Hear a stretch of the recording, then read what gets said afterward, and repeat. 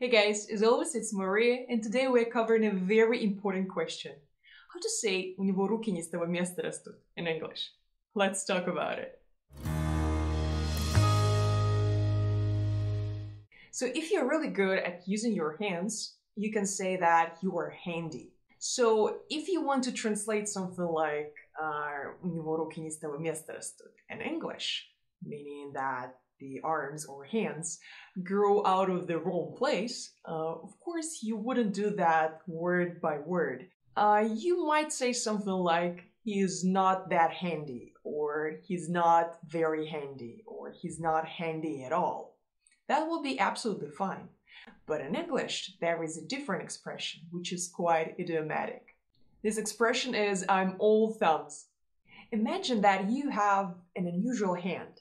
Instead of having a pinky here, a ring finger, a middle finger, sorry about that. Instead of having a pinky, a ring finger, a middle finger, a pointer or an index finger, and a thumb, you have all thumbs. That would be awkward and quite hard to operate. Yeah, that's me. I'm hopeless. I'm all thumbs. So don't know what to do with these hands. My hands grew out of the wrong place. I'm all thumbs. By the way, as far as I remember, in the British English, this expression is a bit different, or that might be not only in the British English, but instead of just saying I'm all thumbs, you can say I'm all fingers and thumbs. So that's absolutely the same. It's just a different way of saying it. And a quick note on pronunciation. In the word thumb, as you might have already noticed, there is no b sound. So it's not thumb, no, it's thumb. And since the M is a voiced consonant, at the end you have a Z sound, not S. So it's not thumbs, it's thumbs. That's why you have an expression thumbs up, you know, and in this case it's all thumbs. So just practice with me, just say I'm all thumbs.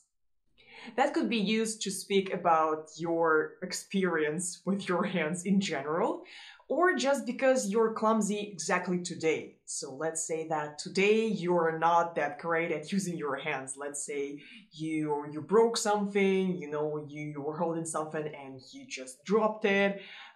So in this case, you can just say, I'm all thumbs today. Great, and now let's look at some examples. I'm all thumbs with these things. All thumbs, you see. Sorry, I'm all thumbs today. I'm all thumbs today. Perfect, and now it's over to you. Don't forget to make a sentence. Could be in your notebook, could be somewhere, I don't know, on a piece of paper, or preferably in the comment section below. Just make your own sentence. Tell me if you're a handy person or you're someone who is all thumbs, at least with something. So if you're all thumbs, just let me know with what. Anyway, thanks for staying with me, and I'll see you in the next video. Bye bye.